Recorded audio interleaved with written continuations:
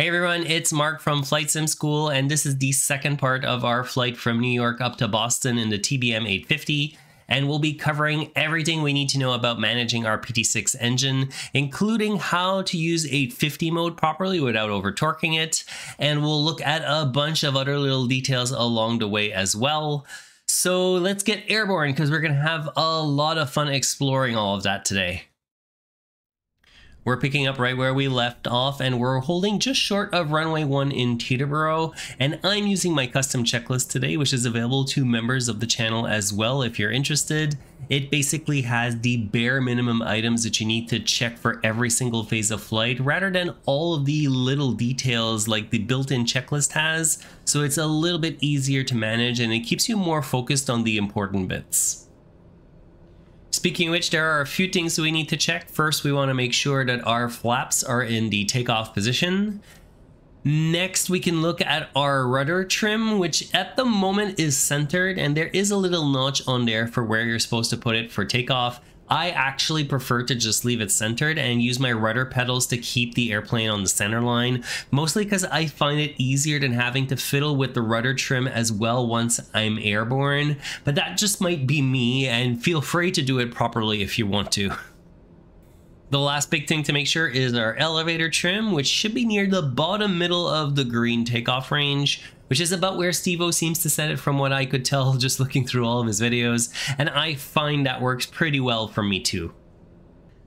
Now, as we're getting ready to get a move on here, the thing that you're going to want to watch out for as you're applying power is the torque. Because although there is a torque limiter on the airplane to prevent it going over 100%, you're still supposed to set your takeoff power as if there were no limiter in place. If I were to just put the throttle all the way in like in a piston airplane, the torque would get to 100% and then it'd stop because of the torque limiter. But because this engine can actually go beyond 100%, you actually won't know where you've set your throttle because the limiter is going to be hiding it. So that makes it super easy to accidentally over torque the engine, and we'll look at that in just a little bit in the climb out. So the way that I do takeoff with this plane, as well as any other turboprop for that matter, is I'll bring the throttle forward to about 75% so that the engine can spool up. And then at that point, I can continue to apply power slowly but progressively until the torque maxes out at 100% as well. And it takes a little bit of practice to get this right because you have to keep yourself on the center line, watch your airspeed as well as your torque. So there's a lot of things going on at once. Rotation speed in this plane is around 90 knots, and you can slowly pitch up to about 7.5 degrees to start. And as soon as you have a little bit of altitude under you, you can bring the gear up. I usually wait a couple of seconds after that for everything to stabilize, and then at that point I'll bring the flaps up as well. From there, I'll usually pitch the plane to maintain around 140 to 150 knots on the initial climb out. And since this plane is a ton of fun to hand fly, I'll usually fly the entire departure procedure myself. So with that in mind, I'll just meet you back in a couple of seconds for our cruise climb. We're gonna get to the second part of the video in just a second, but if you have any questions about anything that we're looking at today, make sure to pop them in the comments. And while you're at it, please make sure to like the video and subscribe as well if you learned something useful for your next flight. Alright, we are heading towards our first waypoint now, so we can do a couple more things at this point. For starters, I've already got the yaw damper on so it handles our rudder for us while we're in flight. And I'll bring the autopilot on now too. And I like to put it into nav mode, obviously, to stay on course, but I'll use IIS mode for the climb to cruise just so that it maintains my target airspeed of 160 knots for me. The other thing that we can do is enable 850 mode at this point, which you can do as soon as you're established in the climb. I waited a little bit longer here just to make it a little bit simpler for the video. And what it's going to do is help our engine produce more torque, which will translate into either an increase in our climb rate or an increase in our airspeed with all of that extra energy that the engine develops.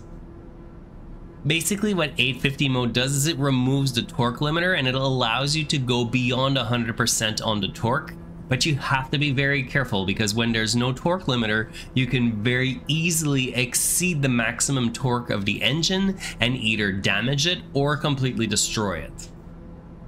That's why earlier I was saying that it's important to set the throttle properly to 100%, because if you just have it pushed all the way in and you remove the torque limiter, you can accidentally exceed the engine's capabilities at that point because your thrust lever is set beyond the safe limits, and that's where it can become a problem. The recommendation that I've seen is to reduce the throttle a little bit so it's not right up against the torque limiter, and that way you can be sure you won't have any unwanted surprises when you go into 850 mode. So let's go do that now. First we'll set our power to about 95%. Now we can head over to the flaps lever and we'll push it into the 850 mode gate. And if we go back to our engine monitor now, we can see that nothing's changed, which makes sense. I'll increase the throttle slowly now so we can see what happens. We can see it's going to go right up to 100%. And as I'm applying throttle, now it's even going past 100%.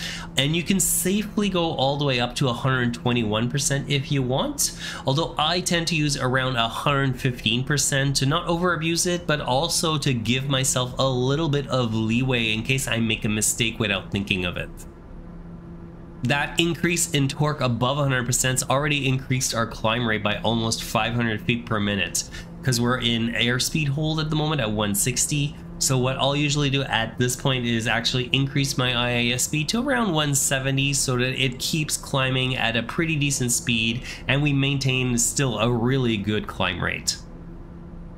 The other thing I've noticed is that if you push the engine near the max possible torque, the engine health does decrease faster, which isn't the end of the world because we're not paying for maintenance here, but it's always good to keep it in mind, and I use it in moderation for that reason.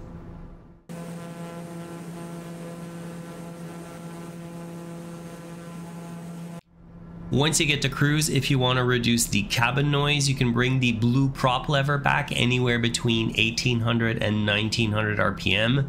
But you need to be careful when you do this because an RPM drop causes an increase in engine torque. And again, we have to be careful to avoid over torquing the engine past 121%, especially when we're in 850 mode because there's no limiter anymore.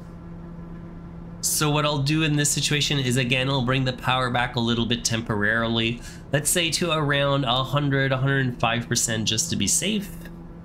And as I bring the prop lever back to 1900 RPM, watch as the torque climbs. It's going to go from almost 105% to just about 110%. So if we had stayed at our previous power setting where we were at like 115% torque, we would have been right up against that 121% limit on the engine.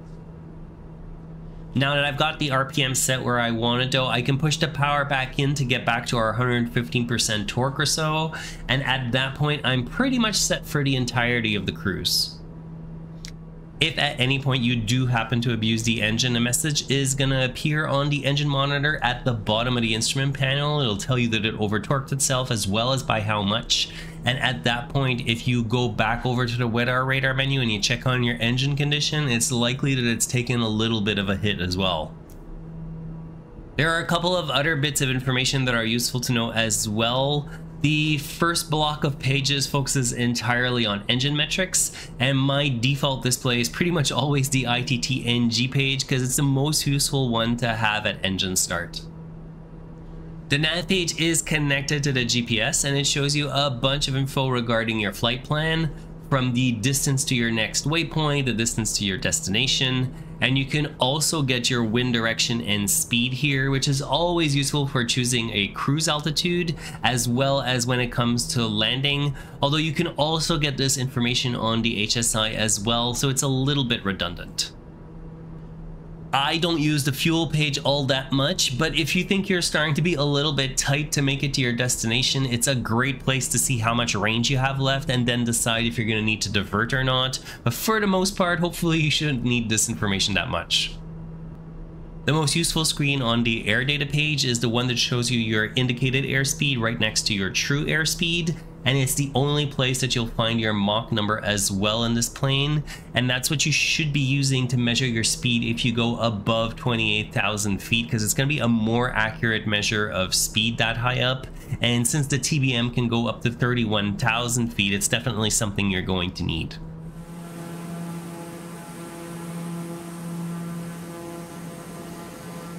The last thing I want to touch on for today is the concept of torque limited versus ITT limited as you continue to climb up into the higher flight levels, because it's something that you'll definitely run into if you decide to fly the TBM up high, which it is definitely capable of doing.